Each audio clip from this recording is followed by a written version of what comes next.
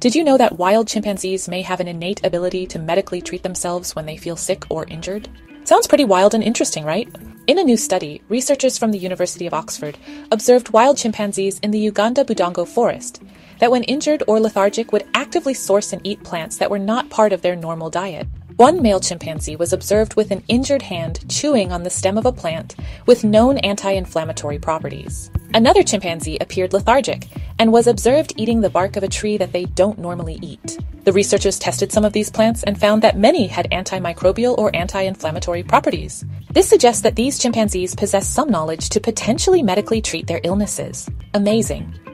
This impactful study reminds us of the biological and social intelligence of our chimpanzee relatives and how studying these populations may give insight into new beneficial plants with medicinal properties. We need to continue to help conserve these endangered animals and their habitats so we can learn and protect the biodiversity on our beautiful planet. If you would like more information on this study, see the link in the video description.